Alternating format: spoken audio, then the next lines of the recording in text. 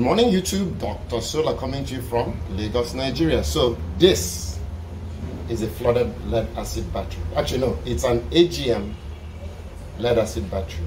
As you know, we do not do this anymore. This is actually a long battery, and we've been using, if you recall, one of the videos I did, I had two of them. A client, we did some very small systems for, it's a healthcare center, had a failure in a lead acid battery we installed for them. So we removed one of the two and sent it over to them. I told them to find the good one and leave the bad one. And the bad one is the one that's trying to power this, the inverter that's in there that powers the lights and the boys' quarter. So they took the voltage, it was in the 7s, which isn't very promising.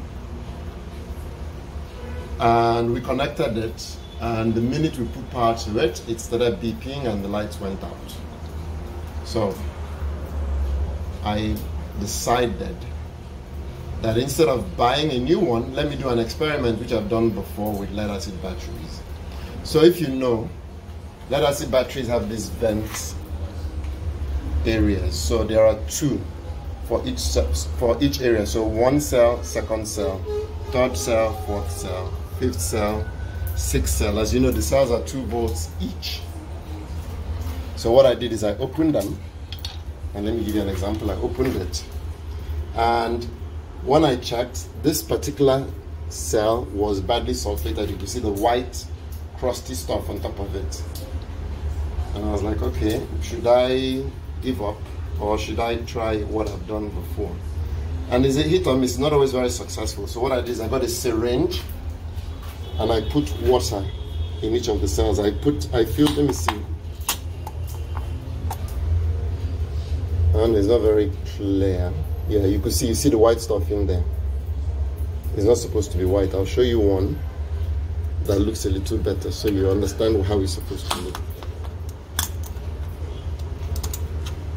You see in that one? That's what it's supposed to look like. But that one was badly sulfated. So what sulfation is where your liquids, the electrolyte turns solid. And when that happens, it's not necessarily a very good thing.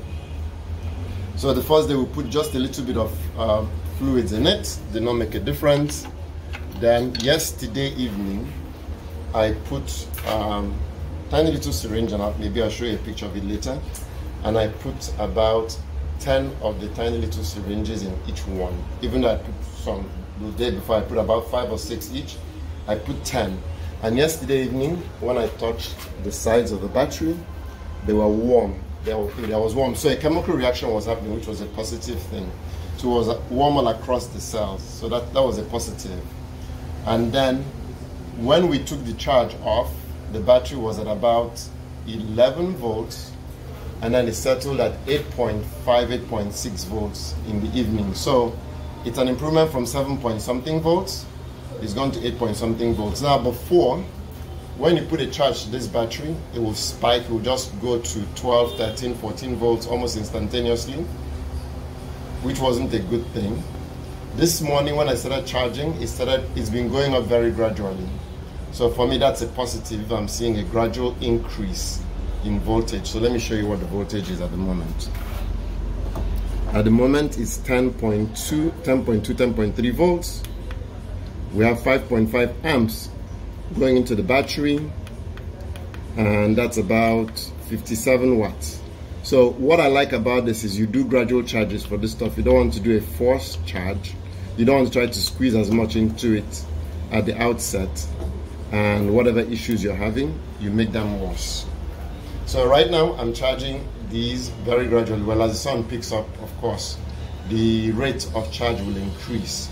But what I'm liking is that this is going up very, very slowly. It started at 8.6 volts, slowly made its way to 9, then went to 9.4 volts, and now it's at 10.3, and it's been about an hour since I've been charging. So hopefully I'll have something positive to report to you. So if you've had any experiences trying to recover lead acid batteries, let me know. So one thing now, this is no longer an AGM, it's now a flooded battery, because since you put moisture into it, you've turned it from an AGM, absorbed glass material, to an actual flooded battery. So now I need to pay attention to it, add distilled water to it every other while to make sure that it doesn't run dry again. So if you've had any experience, yes, I did the Epsom salt routine a while back. If you go back and look in the archives, you find the video where I did the Epsom salt routine. I did it with the 4-click batteries, I've done the baking soda, I've done it all.